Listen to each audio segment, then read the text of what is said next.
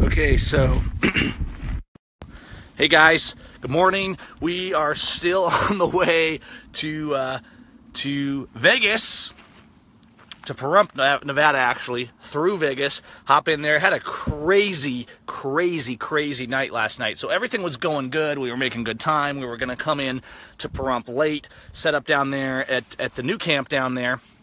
Got everything dialed in terms of the sheriff was out there harassing people about the land they were using, so we got some permission from another nearby landowner with even better land.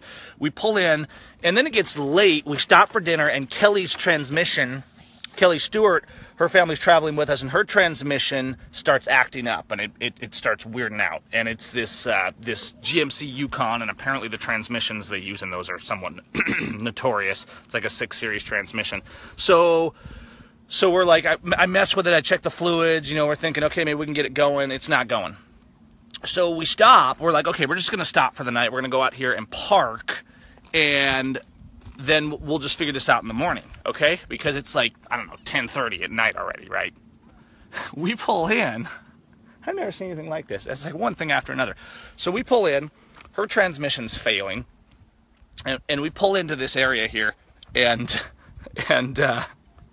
we come in, and I'm kind of backing up and jockeying around. I jackknife the trailer a little bit, and all of a sudden I hear this snap, right? And I thought I just jackknifed it a little too far. And I come back, and the trailer is sitting on the ground. And I've lifted it up a little now so I can level it off. But, I mean, check this out. The hitch, literally, the welds just sheared off on this. Now, we weren't in an accident, nothing. I'm just, like, backing up, moving around. And the trailer is on the ground. It's sitting on the ground on top of this. I mean, you can see here where it kind of gouged in. The whole thing, like the ball, the rapid hitch is still on the receiver. The actual receiver on the truck sheared off the welds. It's all just bent down. The whole thing, it just flat fell off. Now, I've never seen anything like this on a hitch. Maybe you guys have. I'm looking at this and I'm like, holy cow, this is the stock hitch. It's rated for, you know, 7,000-8,000 pounds, and it just fell off. So it's interesting, and I'm a little disturbed by, like, you know, look at the little welds on this. There ain't much holding this thing on there. That's what I've been relying on all this time, because this truck is rated for, like, they rate these trucks, I think, for like 10 or 12,000, but the hitch is not that heavy duty. But we've been fine with this for a long time. It hasn't been a problem until it just flat sheared off. So anyways, that was interesting and a little scary. So don't assume, right? Don't assume. I never thought much of it because I have this truck. I looked up the towing capacity. This is an 01 GMC Sierra 2500, and I forget exactly what the towing capacity is, but it was well above. It was above my my trailer, and I'm like, okay, and it's always towed fine. And so they rate these vehicles. They rate these vehicles for a certain tow capacity, I guess. But looking on the hitch, I don't even think the towing capacity, the weight carrying capacity of this hitch is the same as the truck is rated. But the fact is, like, yeah, like Shelly said, I've never seen something do this before. And I mean, I could see this if I was in a car accident or something like that. But, you know, I just jackknifed it a little bit. It is when it happened, but I've jackknifed the thing lots of times. It's a trailer, right?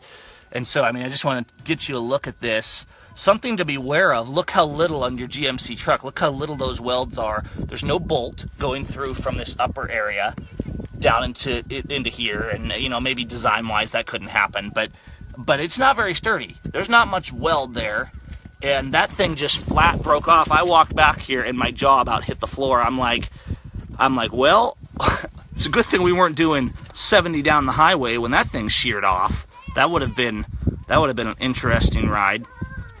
So, anyways, we're still moving. I'm going to go out, and I'm going to find a new hitch for this thing. I think it's a bolt-on. I'm going to make sure to get one that's heavy-duty enough. And it's crazy. Yeah, God always takes care of us and protects us. You know, it's like people ask me, guys, people ask me, Gavin, how do you decide where to camp? And I'm like, well, we pretty much pull in, and when the trailer falls off, we're like, hey, this is good. So we just stayed here. The trailer it's pretty much here until I go get this fixed. I'm probably going to run down into Vegas and find a hitch today. Fortunately, it's not a Sunday, and I'll just probably have to come bolt it on. But we're just kind of out in the sticks here, and we will figure it out. And I think John Lamb's gonna come up, and we'll straighten out what's what. Get Kelly's rig in order, and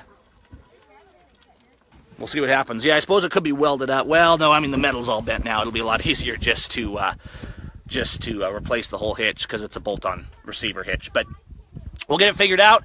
If you have any tips for replacing a hitch on a GMC, let me know. But it looks to me like it just bolts off. If I go find another one, I'm gonna get one that's overrated this time.